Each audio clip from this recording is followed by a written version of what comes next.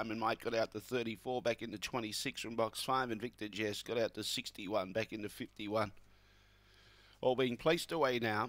Green light goes on. Here's race 1 at Murray-Bridge, the Dace Irrigation and Fodder Stake favourite. Box 8, Spring Cleo, was set to go.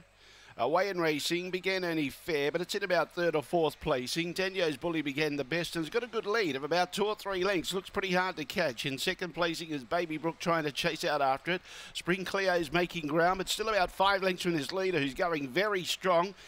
Baron Jack in front of it, though. Then in turn, we've got My Diamond Mite at the tail, Victor Jess, but Denyo's Bully's going to be too good. Baron Jack will be 2nd, tight for 3rd.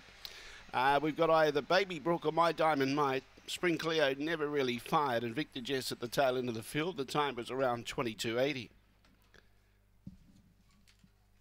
Began well, found the front, and just kept running at a solid tempo. Number 4, the winner. That is Denyo's Bully. Solid performance here last week when 2nd. And seems to be picking up about learning about racing.